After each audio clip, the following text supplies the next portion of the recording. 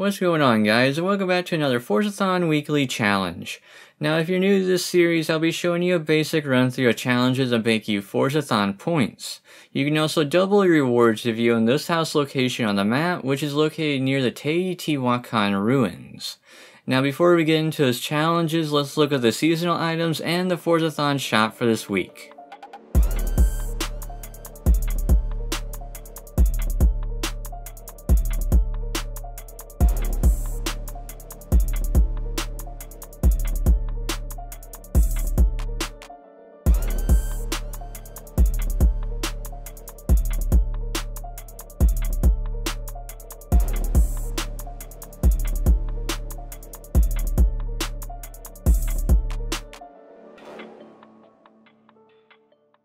For our first challenge, own and drive the VUHL 05RR. You can easily find this inside the auto show or the auction house, but either way I should mention how to use this vehicle through all 4 challenges. After you select your vehicles, then you can exit the garage. Now it doesn't trigger right away, then go drive around the block for a few seconds.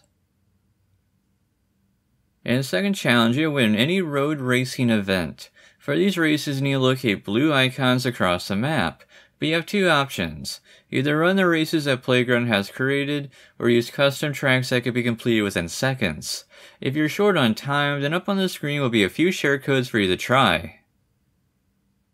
Now, third challenge, you reach 170 miles per hour and maintain it for 15 seconds. Now, you can do it with a stock vehicle, but I would honestly upgrade to make it a little bit easier for your next challenge. As for location, I would do the main highway all the way across the map.